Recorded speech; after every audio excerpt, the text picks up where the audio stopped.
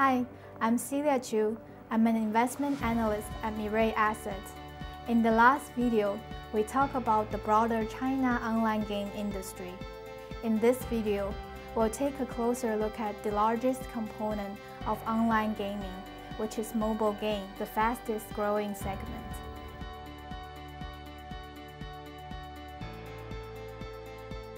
In the past few years, China has been leading the way in mobile games development, with mobile games representing around 70% of total online game market, significantly higher than the 47% globally, thanks to the rapid transition from PC to mobile internet. In our view, shorter game run, more casual nature captures fragmented user time spent during commute. In addition, the increasing prevalence of free-to-play model, where download is usually free at app stores, but users can purchase heroes, skins, and battle passes in-game, also helps lower the entry barrier and helps tap to a broader user base, especially female gamers.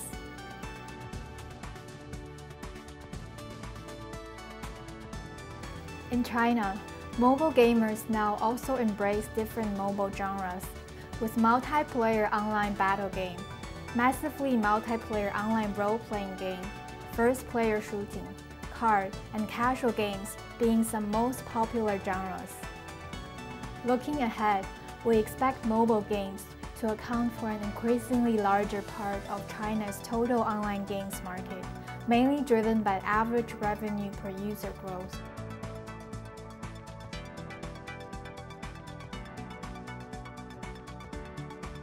Tencent and NetEase are the two dominant online game companies in China, with an estimated combined market share of more than 60% as of 2019.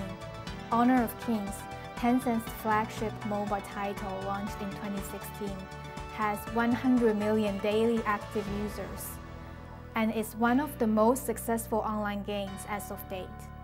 NetEase is an online game veteran with strong game development, publication, and operation capabilities. Fantasy Worldwide Journey, NetEase's flagship MMORPG game, is recognized as one of the most successful PC titles in terms of longevity, as it remains a top 4 PC title in China after 17 years in operation. Across the globe, major mobile game publish companies include Activision Blizzard, Electronic Arts, Bandai Namco, Netmarble, and many others.